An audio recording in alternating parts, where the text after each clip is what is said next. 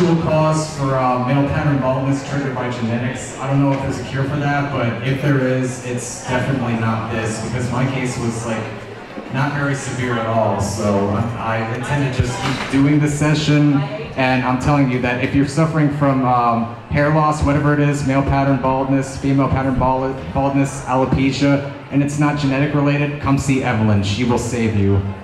Thank you so much, Kyle. Thank you for being a loyal customer, for believing in the hair doctor. Kyle comes every week to the salon, every other week. Every other week. To get his laser treatment. Now every week. Well, are you going to continue recommending the hair doctor to anybody that you feel may be needing her services? Absolutely. Awesome, Kyle. Well, thank you so much. I can't wait to see you next week. And go ahead and give Evelyn a hug and take a picture with her.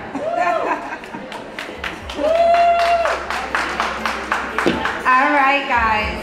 I'm going to pass it back to your beautiful host, DJ Tally. How's it going? Isn't what another wonderful testimony? Like I said, we are here celebrating just happiness, healing, and that's just wonderful to hear that he was able to correct his male balding. I would like to take this time to thank our wonderful sponsors who we have here today. Mr. and Mrs. Hayden, thank you so much. Complete Healthcare Woman, Ashley's Performing Arts Center, you just saw them perform here not too long ago.